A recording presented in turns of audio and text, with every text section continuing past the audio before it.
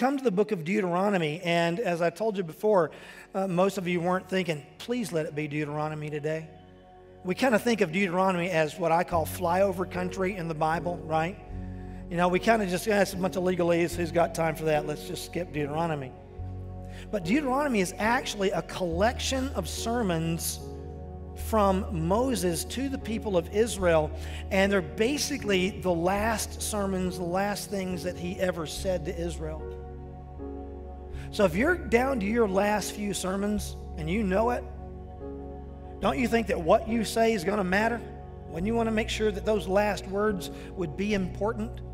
And so when you come to Deuteronomy, what you find is this kind of just re-emphasizing this whole idea of being in a covenant relationship with God and all that is, all that involves.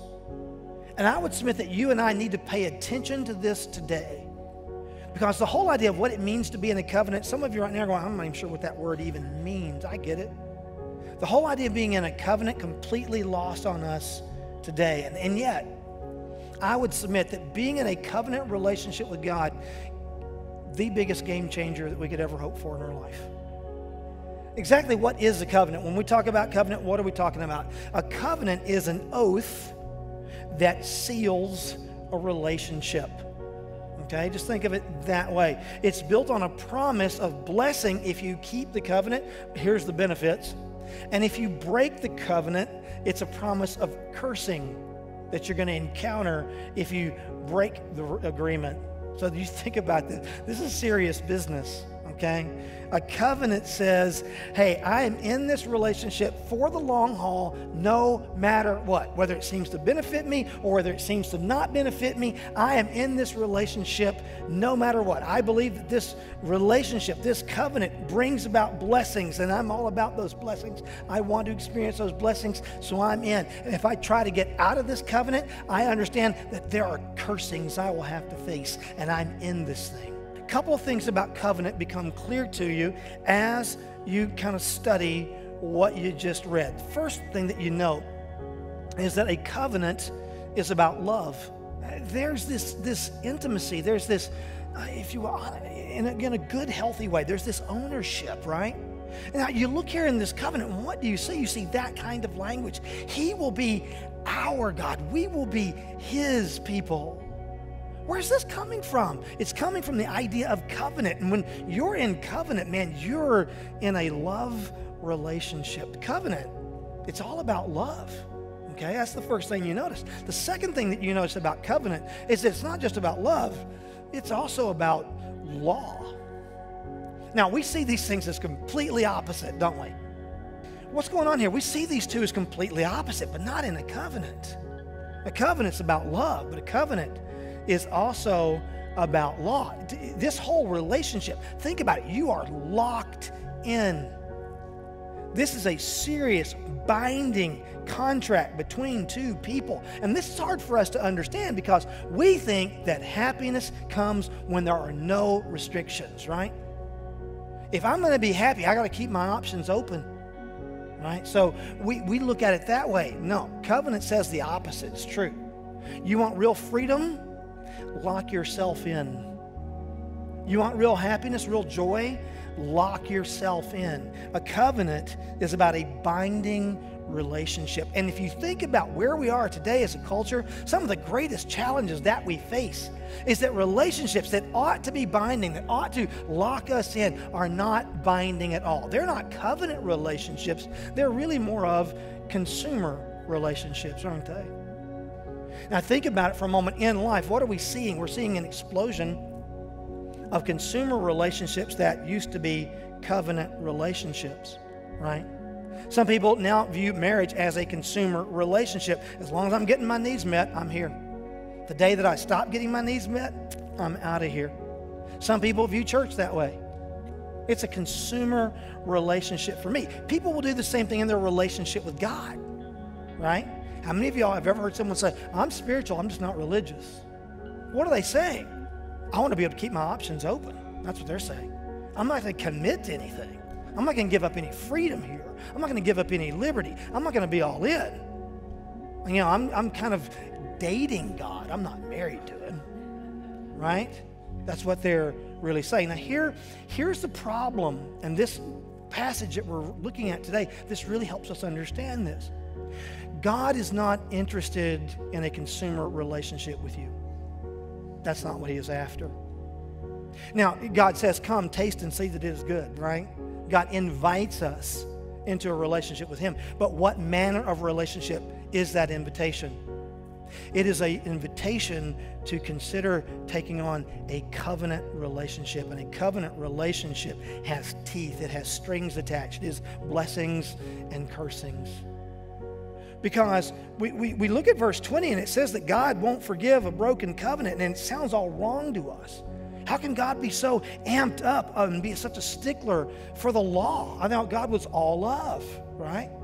So how can this possibly coexist? Because we see it in Scripture. God is love. God does say that he will forgive you. God does say that he will bless. But on the other hand, the Bible makes it clear that God completely rejects disobedience and that he judges it and he punishes it. And he rejects our desire to go our own way. I mean, the Bible makes it clear. God punishes our sin, full stop. No questions asked. So, which is it? Is God unconditional love? Or does God also punish sin? So Moses, as he's having some of these last sermons with the people of Israel, he wants them to understand this. Okay? So he starts pointing them to where they can learn how this thing really works, this whole idea of covenant works. Back in this day, to enter into a covenant with someone, you took an animal and you divided it in half. You cut him in half and you put part of the animal here and part of the animal here. And then the party of the covenant would then walk through in between the two pieces. And you're thinking, man, that is gnarly and graphic. Yes, it is both gnarly and it is graphic. So why this gnarly, graphic thing? Here's what you were saying. You were saying, I'm entering into this covenant today, this binding agreement, and if I don't hold up my end of the bargain, if I break this covenant, may I be like this animal. May I be torn into pieces and birds come and pick at my flesh. I am not breaking this agreement. Now, if you were making a covenant with a king, you would walk between the pieces, right? But would you expect the king to walk between the pieces? No. He's the king. But what happens in our story? God, in the midst of the darkness, in the midst of all of that, God descends and he appears and he passes between the pieces. What's going on here? God says, if I don't keep up my end of the covenant, may my glory be put out and may I be torn into pieces. Is God serious about keeping his end of the covenant? Yeah, you'd better believe it. So when does Abraham pass through the pieces? He doesn't. Abraham never passes through the pieces. Only God passes through the pieces. Well, what does this mean? God is effectively saying this. If I don't keep up my end of the covenant, I'm going to be torn into pieces. May I be torn into pieces just like this. And then he's saying, and if you don't keep your end of the covenant, I'll be torn to pieces. I'll pay the price. I'll pay the penalty. Now think about that for a moment. Because hundreds of years later, the sky turns black and Jesus Christ is crucified on a cross. And he is beaten, and he is tortured, and he is torn to pieces. But I want you to understand something. When Jesus invites you into a covenant, he's already walked through the pieces. He's already paid the penalty. He's already made the sacrifice. He's already borne the curse for you.